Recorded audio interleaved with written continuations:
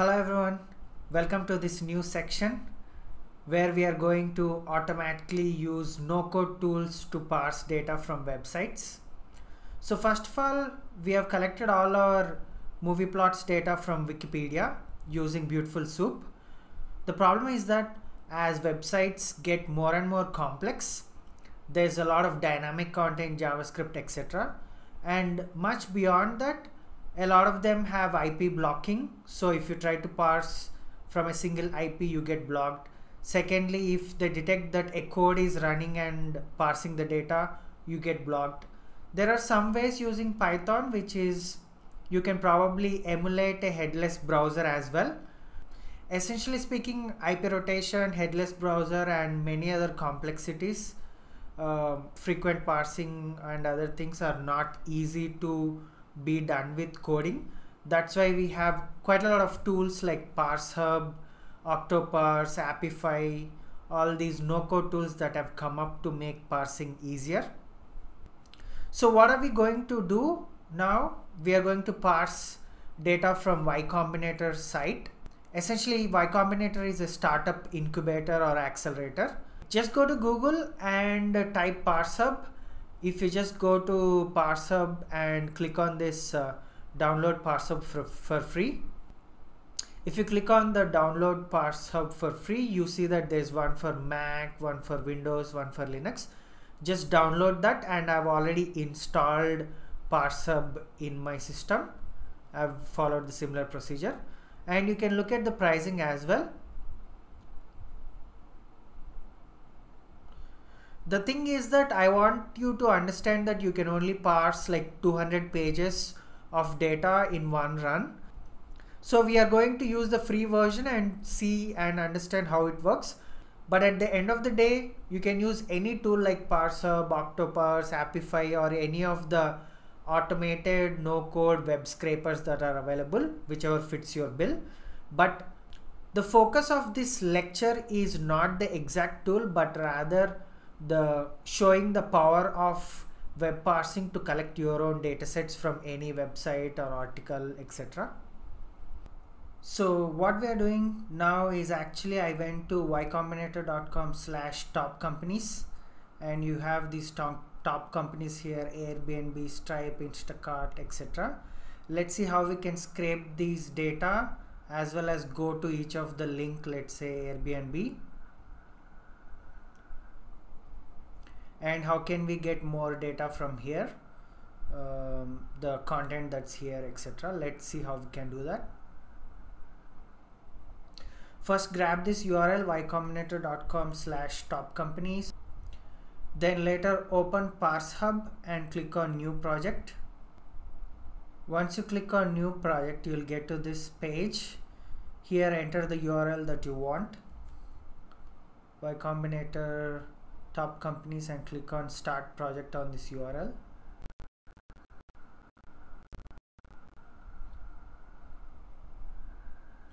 Now once the page is loaded, you get to this.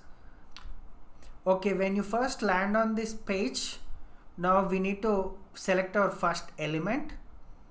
Let's say I'm highlighting Airbnb, only Airbnb, and clicking on this. This is my first item selected. And as you can see, there are yellow buttons here, and it is asking us to click on this thing as well. Why are we doing this is simply just like in Beautiful Soup, we identified repeating elements that had same ID or class attribute. Similarly, once we select an element in Parsehub, behind the scenes, it's going through the HTML code and identifying similar elements and asking us to confirm whether we want to select all the repeating elements with the similar ID or class, whatever attribute that it has. So I'm clicking on Stripe to confirm. You can see that this will change from 1 to whatever number that's here, how many of our companies are here. As you can see, we have 271 companies. And we can also see how our output CSV looks at the moment if we run this, which is we have company name and the URL that's corresponding to it. And what we are going to do is add a third column, which is the description of the company. So let's call this selection one as company.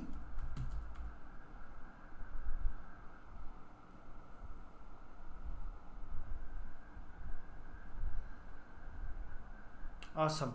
So now it's called as company underscore name and company underscore URL. Let's do this, which is click on this plus and relative select. Now you need to select relatively to what your input was. So click on Airbnb first, then relatively select this description. Once that is selected, again you need to repeat the same thing, which is click on stripe and click on the second one, so that we are telling that it's repeated selection, because you can see at the moment there's only one in this company selection. Awesome. So change this relative selection to, let's say, description. So you can see that we have company name, company URL, description. Even if we just run this now, we are going to get these get this in a CSV format for all the companies. But what we are going to do is actually go inside this Airbnb URL and grab the data of it. So we are going to go to the top level company. Now instead of relative select, we are going on click. So it's going to click into Airbnb's page. And now it will ask us whether it's next page button or not. So if you have a lot of companies or a lot of data, you have pagination, so next page, etc. But here we are actually going on to a new page, not next page and pagination. So we are clicking on no. Now it's asking us to create a new template. So let's call it results template 1. Yeah, that's good enough. Let's create a new template.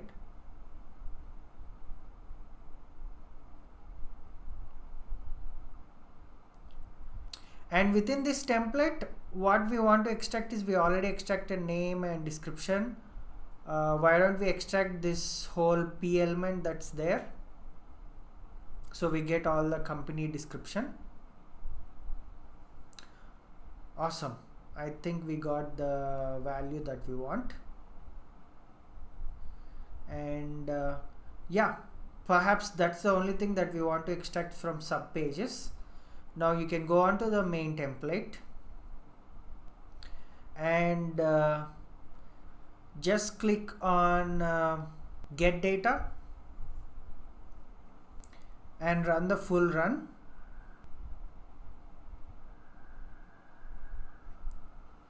Now it's running, and you need to remember one thing, that since we can only collect 100 pages, that is, even if you go on to Airbnb URL or Stripe URL separately, that's also calculated as a page. And with the free version that we have, we can only parse maybe 200 pages in total, as you saw in the pricing page. So overall, once this reaches 200, even if we have more companies, I don't think we are going to parse it. Parsehub will stop at 200 companies. So I'm not keen on like collecting all the data, but rather I just wanted to make sure that the parser works. So I cancelled the runs in the middle, but nevertheless the partial output should be saved, and you should be able to see if we can use this procedure to parse the data or not.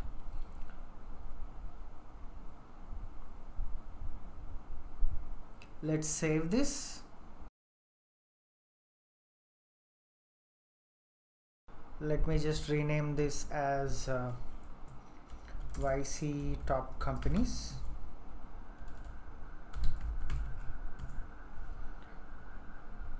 Let's see if we are able to fetch the data.